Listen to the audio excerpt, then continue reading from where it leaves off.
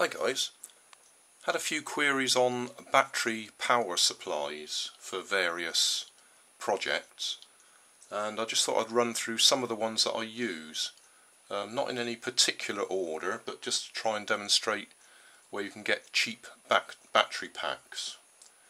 Start off with the most expensive one first that I've got. This is a little USB power supply. It's one of those ones that's got the, and I can't remember which they are, but it's got a particularly powerful battery in it that is a rechargeable battery, 3.7 volt battery, which is then boosted by the electronics inside to give us 5 volts. In fact, if I plug this in, it should actually say 5 volts. There we go. So that's the most expensive one I've got. I can't remember how much it was. It was probably less than £10, but I don't use it very often unless it's something that specifically needs a good 5 volt power supply.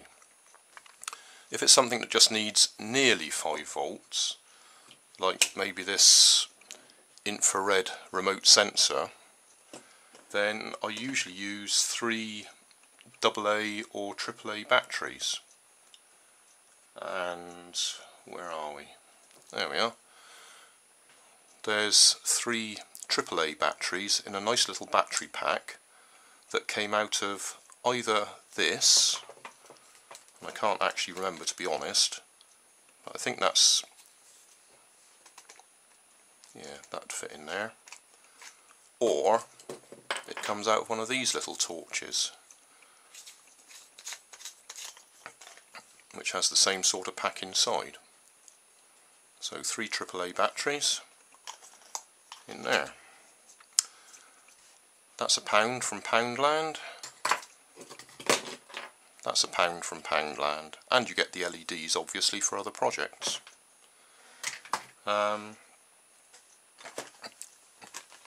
If you don't need, well, let's just explain. 3 AAA batteries, 3 times 1.5, so 4.5 volts. They're a little bit higher voltage when they're fresh, so you've got nearly 5 volts there. So that's usually enough to run something like this. There you go.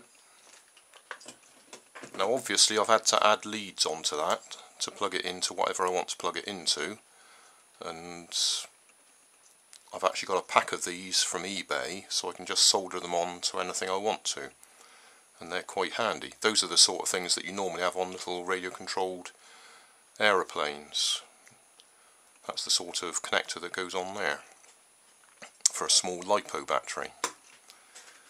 Other things that I do, any remote controls, TV remote controls, anything like that that I take apart, I try and harvest the actual battery pack or connectors and then use them to give us a power supply.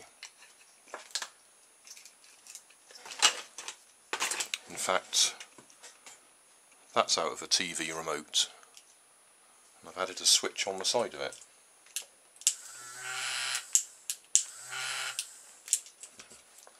Let's turn him around so we can see him. That's my little Halloween friend that I made the other day.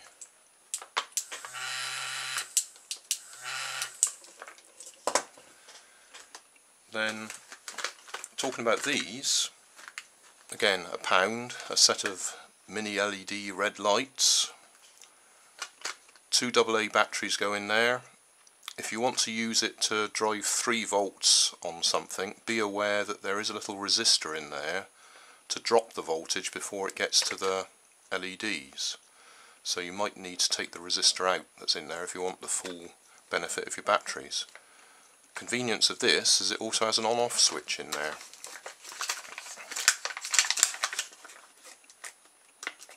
So that's a handy little package all in one.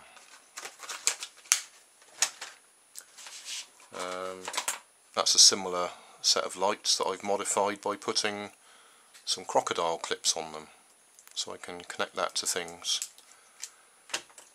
And then probably at the bottom of the range, sells this as being a battery backup for your MP3 or mobile phone, and I suppose, to be fair, it will give you a little bit of a boost. It's not going to charge your mobile phone, but when your power's low and you need to make a call, this takes 4 AAA batteries, and that's enough, because it comes with a nice little USB connector. That's enough to get your phone working, but at the same time that's also enough to give you a power supply, and it's a nice little power supply there, nice little container, so that would fit on a toy car or something like that, and give you 3 times 1.5, 6 volt power supply. So I hope that helps. That's just a very quick run through the sort of things I use as power supplies. Oh, don't know if I showed you that one. Again, Poundland. It has a very similar